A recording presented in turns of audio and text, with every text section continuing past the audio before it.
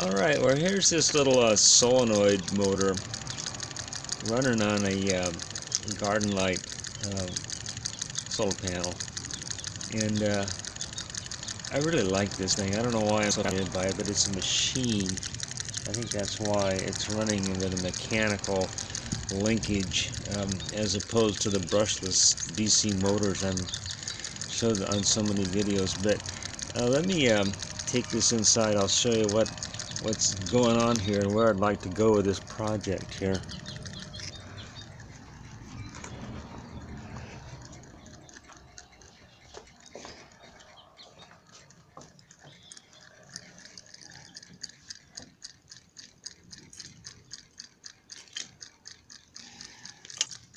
Now what is going on here is I've got the supercapacitor in there, and I've also got a battery holder here that I can add the power to it here.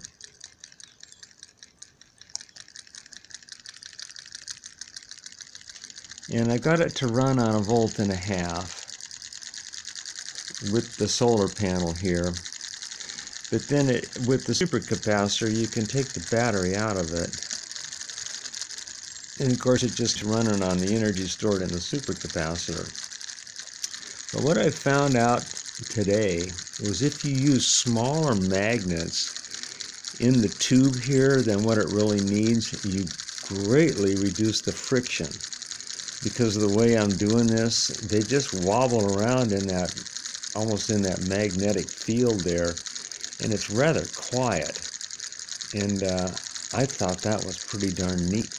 And the push rod is just attached to the magnets through magnetism. There's no connection at all. And then there's just a hole here with crazy glue for the surface, and then the plastic bead with crazy glue down there.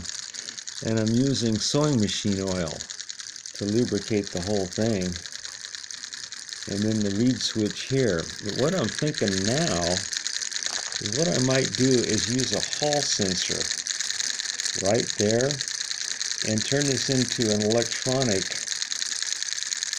device by using a Hall sensor, and then get away from the reed switch. But for some reason this really fascinates me, and especially now that I've got it running on 1.5 volts, is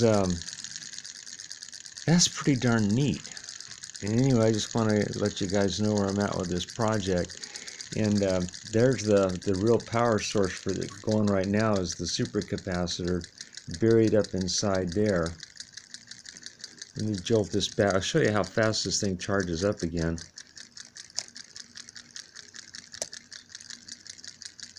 You hear the speed increase here.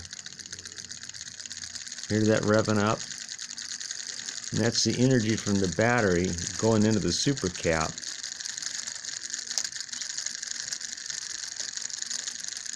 Now it's just running on the energy in that supercap. That's a 10 farad 2.7 volt.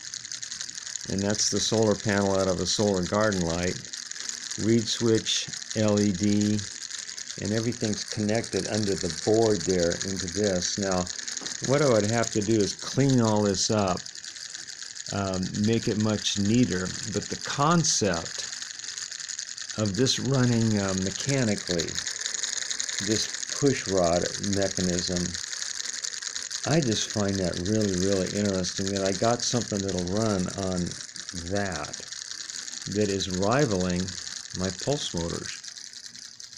These things over there that I normally work with, I'm getting pretty darn close with that. Anyway, that's where I'm at with this project. Thanks for following along.